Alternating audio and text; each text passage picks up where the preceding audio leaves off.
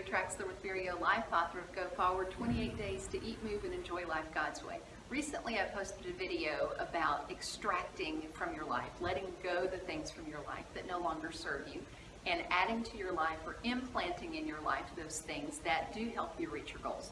I filmed that here at my dentist office because I was getting an extraction done and getting ready to implant a permanent tooth. Well, I can tell you more about that video later or link that for you. But one of the things while I was here that I began thinking about was another critical piece to help you reach your goals. What are your goals? That's the first thing we want to talk about. What are your goals? What are you wanting to accomplish in your health and fitness?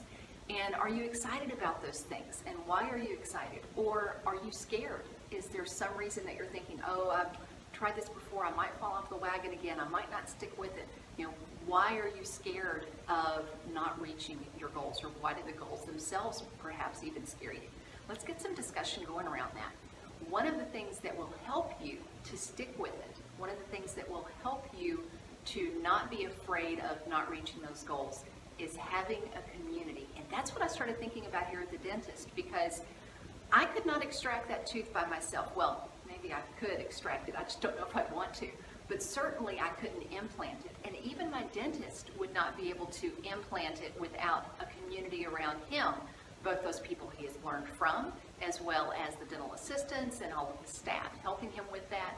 So having a community, having a support is so important to be able to reach your goals. Thanks so much for watching, and until next time, find your path,